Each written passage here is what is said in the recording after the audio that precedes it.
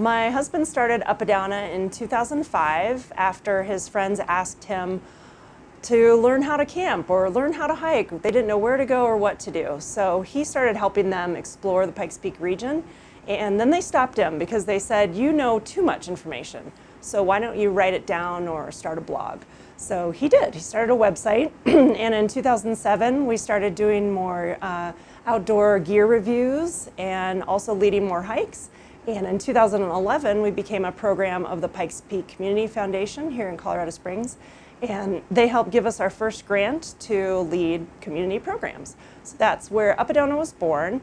And then in 2014 we became our own nonprofit. So for about 6 years we've been kind of forging the way in the outdoors as a nonprofit on our own. It's been very exciting. And actually today we're celebrating our 6th year as a standalone nonprofit, so it's a very exciting day, thinking of all the hard work leading up to that day and then receiving that piece of mail from the IRS saying, yes, you are a nonprofit. That was really exciting, so we're definitely celebrating.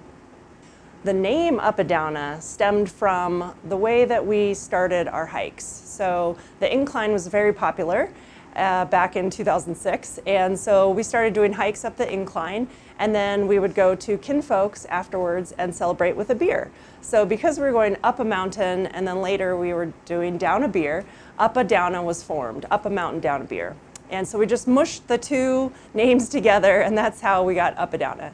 Now we like to say that the uppa part is going up a mountain to achieve a goal, and then coming back down a wiser, stronger, better person.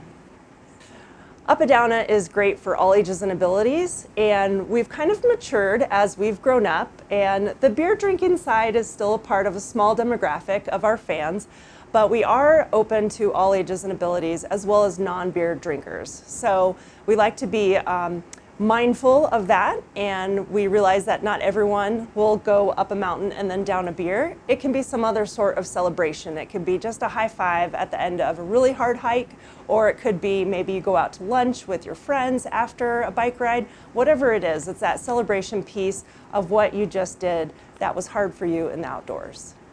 Something that's different at UpaDowna is we're just not your average meetup group. We like to involve a little bit more education and connection with nature. So we'll either teach you something about the outdoors, whether it's the 10 essentials or leave no trace basics, or we'll also do something called Shinrin-yoku, which is forest bathing, and that's where you really just take time to breathe, you put down your cell phone, you connect with nature in a quiet environment, and you learn and grow from it.